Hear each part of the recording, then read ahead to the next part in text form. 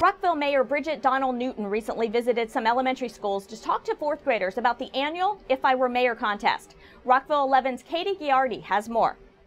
Each year, the Maryland Municipal League and the Maryland Mayors Association holds an If I Were Mayor contest for fourth graders.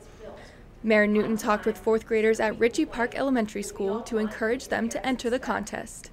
It's one of our contests that we do in the state of Maryland to get children interested and understanding about what we do as elected officials, and also I think it's a great way to get ideas for what we can do in the city and what things that they think are important and needs that they see.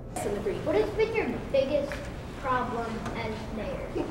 She hopes the contest will get students more involved in local government.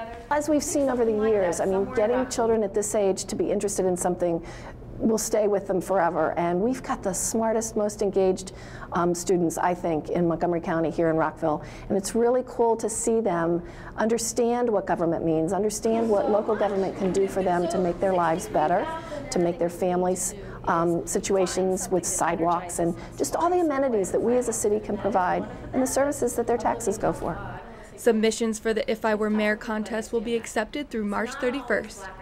To enter, visit www.mdmunicipal.org and click on Mayor's Essay Contest. For Rockville 11, I'm Katie Giardi. MML will send entries to the mayor to select a City of Rockville winner and honorable mentions. The winner will be the mayor of Rockville for a day. The honor of serving as mayor for a day includes lunch with Newton, a tour of City Hall, and participation in the 2014 Memorial Day Parade.